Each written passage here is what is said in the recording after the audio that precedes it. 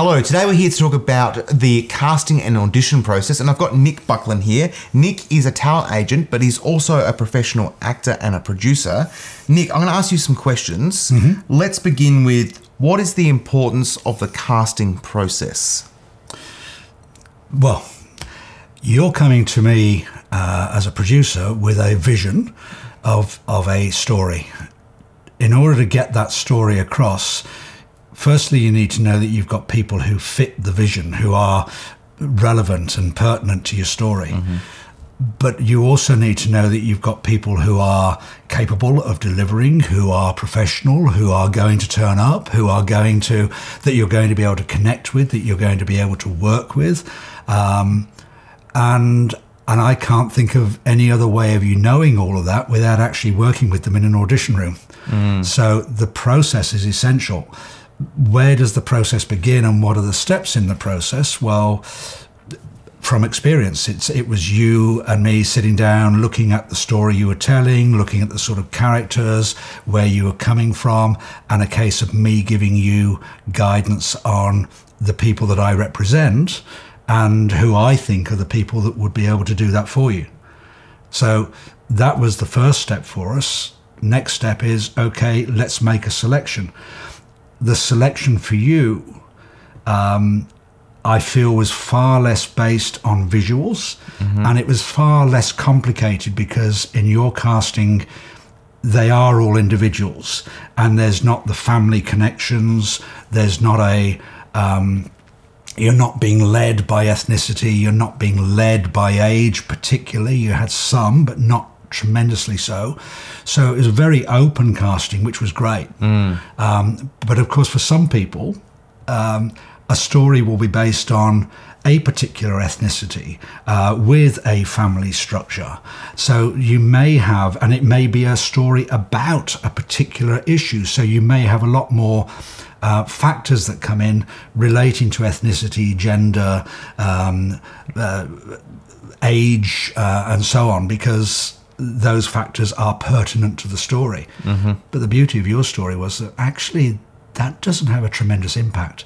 So that left us very open to look at a whole range of people, which is why it was essential for you to get them in the room and see what they were like. Absolutely. And I think to just touch on that point you're making there is, I was very keen to have a very diverse cast on screen and to have diversity represented on screen where sometimes it's not. And that's, you know, we had that conversation early on, which was great.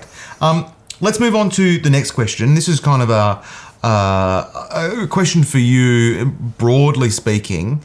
The audition, what actually happens at the audition, or what things do people, what have you observed that people do at an audition process? There are so many things that do happen in terms of the fact that some people will merely want to get to know the actors and to have a conversation, to see what the relationship feels like. And so that's director, producer, possibly casting director or the agent, sitting with an actor and just feeling the chemistry of the working relationship. And that's definitely got to be a part of it, because you've got to feel that you can work with people and that they're people that are going to be receptive to your direction. So there's a little bit of interaction. There's, most importantly though, it's about whether or not this actor is going to bring something to your production and give you more scope to develop the characters, to make the character three-dimensional. When you come in to the room, in your head, you've got a whole raft of characters, and they're all three-dimensional up here, but for everybody else, they're two-dimensional. It's black and white on a piece of paper.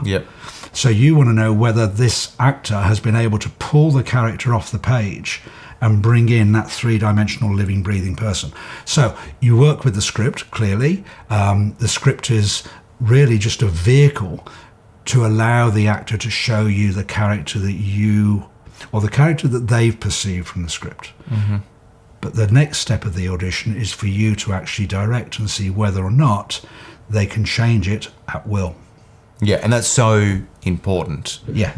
And you've covered a lot there. It's, you know, for me, it's about getting to know the person, to seeing them face to face, and starting to develop that relationship or that rapport, seeing what they've got to offer, and then seeing how we would work together in that actor-director relationship, because ultimately we are going to end up on a film set together, and we've got to execute the script, and we've got to, you know, bring that to life. And all of that, getting to know them, all of that work sounds like, you know, okay, so let's have 2 or 3 hours working with the guy. And in fact, the reality of it is that most casting processes afford you about 10 to 15 minutes to do that. Because you're not just going to audition 12 people for 12 roles. You're going to audition maybe 10 people per role. Yep. You know, and if you're going to see that many people, and I've got to say that typically for a role, I would expect a director to see as many as 20 people for a role. So a dozen roles, 20 people, 240 people, how many months are you going to spend doing the auditioning? You're not. It's going to be days. So they've got, an actor has 10 to 15 minutes to make an impression. And it's got to be the right impression. All of those things that we've just talked about, somehow they've got to be explored in that little window of opportunity. And when they leave the room, you and your colleagues, your co-directors, producers, all the casting directors, anybody who's involved in that decision process is going to have a feeling, yeah, I think they're a probability. Yep. But of course, there's going to be another stage where you meet them again, and where you possibly bring them with other characters to look at the chemistry between characters, and whether or not that's real as well. Yeah. And one of the things that I was fortunate, it wasn't really planned at the beginning, but it was really fortunate it unfolded with mine, was that a number of my characters come together later on in the film. So I thought, well, why not have them come together in the audition process, rather than seeing them individually. And that way I got to spend an hour and a bit with a group of 4 or 5. And that was hugely beneficial, like, because then they could bounce off each other. We could actually do a scene. Yeah. We did some, you know, other things, but then we actually did a scene and we did some improv. I think that was great. I loved the way you were auditioning, because I think it was fabulous. You could bring people in, people could leave, and other people could arrive, and you could play with those different relationships. And it did mean that, yes, you had more time with individuals, but they were as part of a group, because you were effectively combining 5 or 6 auditions into a single gathering. And it was a lovely part of the process. And I guess, in a way, coming back to your initial question, what happens? What happens is what works best for the director. And our job is to facilitate that. Yep. Our job is to get the actors to you, and to make sure that they're prepared, in order that you can conduct the process as the director that you want. And I mean, one of the pitfalls for emerging directors is that there may be a tendency to snatch at people because they're available, and to say, oh yeah, well, so-and-so is going to do it, or my friends are available, or I can get them to do it. No, it's about the character that you're trying to craft. You need to find, you know, the right clay, the right mixture, if you like, in terms of the actor's ability. You need to find the person that can actually mold the character that you're trying to put into the story. Because we had a little conversation a few moments ago where you were talking about some of the other steps in the process that you have, the more logistical factors, the equipment factors, the crew factors, all of these things that are part of the production. And you need to know very early on that, yep, my cast is sorted.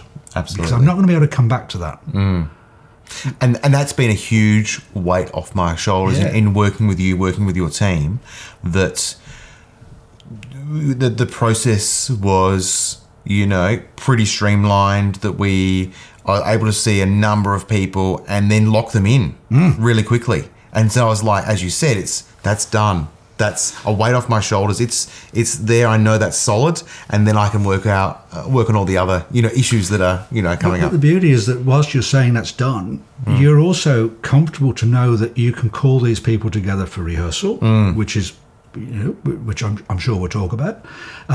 So you know that you've got that factor, but you also know that they probably know each other. And as I said to you earlier, I was talking to one of the actors, and she was talking about what she was seeing and how she thought she might, where she might go with this character. And obviously, I know all of the actors, and they're talking about it. They're excited about it. They're building it, and they're working on it.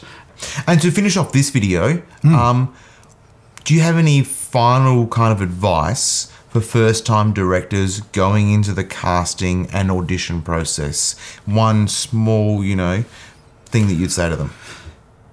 Can I do two? One of them is just to recap what I said a moment ago about don't snatch at people, but actually put that extra little step in the process and make sure that you explore what options are genuinely available. So do audition. And the other thing is, don't be afraid to direct in an audition. A lot of us is, putting the other hat on now, my acting hat, to say, okay, if I rock up for an audition, yeah, of course, I will have made some decisions about a character, and I will have defined a character in my head and worked out what I thought was going on. But I don't know what's in your head as director. And what I bring along may not be exactly what you had in mind. So don't be afraid to say to me, okay, that's interesting. Well, hopefully you do it like this and not just say that's rubbish, get out. But that's interesting. Could we try it where the character actually has a different motivation? What about this? If that was the motivation, how would that work for the character? Okay. Because you want to know, firstly, whether I can take direction, but you also want to know whether I can deliver it. And even if what I came along with first time is exactly what you want, still do that, because you still need to know those two things. Whether I can take direction and whether I can deliver it as an actor. So as a director, as a first-time director, don't be afraid to direct, but never show an actor how to do it. Great. Give them the background. Excellent, Nick. This has been a great chat. It's been great working together. And thank you for coming on the video today. I've enjoyed working with you for years now.